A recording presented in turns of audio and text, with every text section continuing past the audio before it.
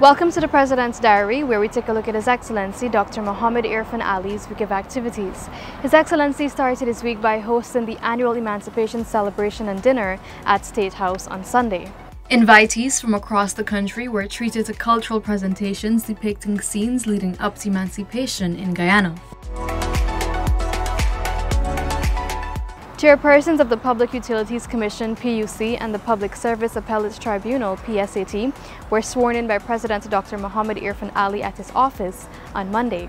Dr. Nanda Gopal was sworn in as PUC's chairman, while Justice Bisraj Singh Roy is the new chairman of PSAT.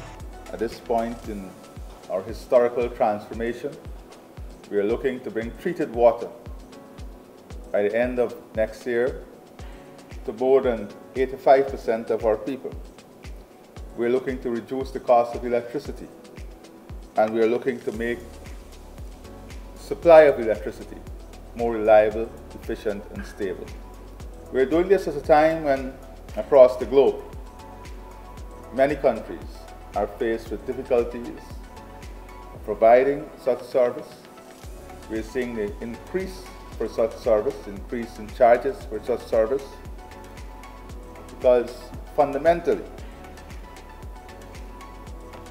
economies around the world are faced with the same challenges that we are faced with. Challenges of increased operational costs as a result of energy price, increased transport and logistics costs, and all the other inflationary pressures. But with some economic planning and good governance, and strong policy formulation here in Guyana, we are able to set these targets that are unimaginable in the world we live in.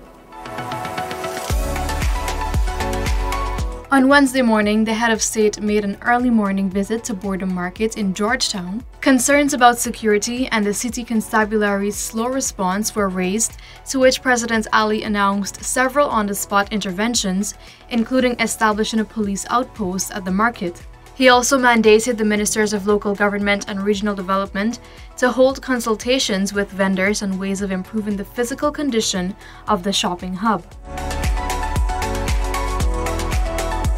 Since August 2020, the housing sector received a $240 billion investment, which has spurred massive development. President Ali made this revelation at the opening of the International Building Exposition 2024 on Thursday evening at the Guyana National Stadium.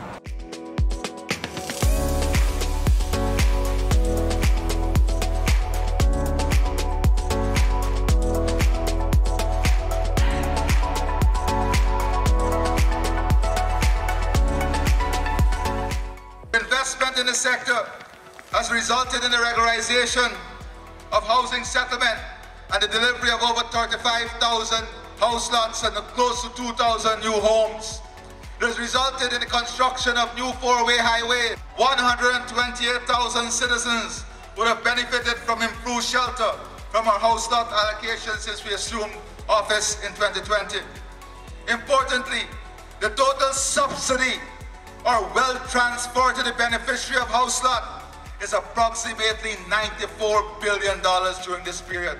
The government also increased the mortgage relief from $15 million to $30 million, and now close to 17,000 homeowners have benefited at a total cost of more than $2.7 billion. President Ali on Saturday met with 450 youths to distribute a plethora of sports gear. That talent and gift will remain a talent and gift if we don't nurture it, if we don't build it, if we don't grow it, if we don't shape it, and that is important.